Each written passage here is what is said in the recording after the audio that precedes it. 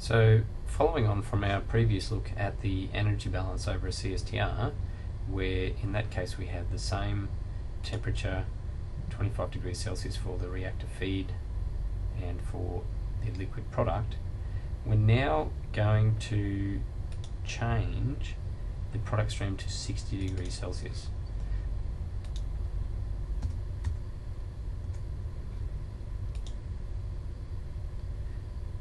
So, as we mentioned previously, because we assume that the reactor is well mixed, setting the liquid product temperature to 60 degrees Celsius will set the vessel temperature contents to 60 degrees Celsius.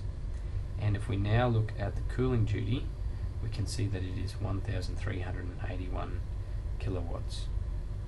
So again, the difference between this value and that from our hand calculations is due to the differences in things like the mean specific heat capacity that we assume in our hand calculations, but also due to the reaction conversion.